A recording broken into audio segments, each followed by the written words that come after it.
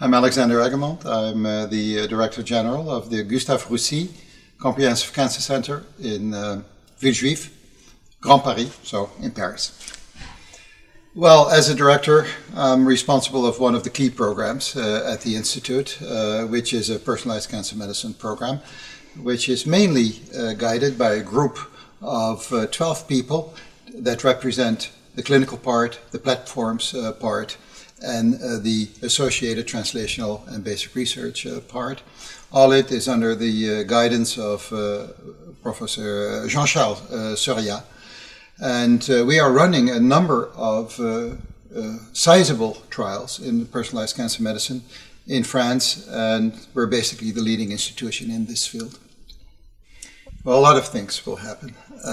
It's a very complex area. So first of all, we will improve our methodology of molecular screening, of sequencing and finding targetable mutations, then that have to be actionable, meaning that we have drugs behind it that can hit the target.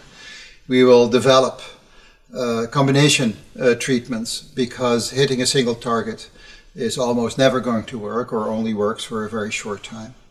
And one of the other big challenges is how we share data of our data warehouses with other institutes to create one big analyzable database to move forward in this field, to have the proper different technological platforms that all bring additional knowledge to the interpretation of molecular portraits, and, very importantly, how to involve molecular analysis of the host immune system.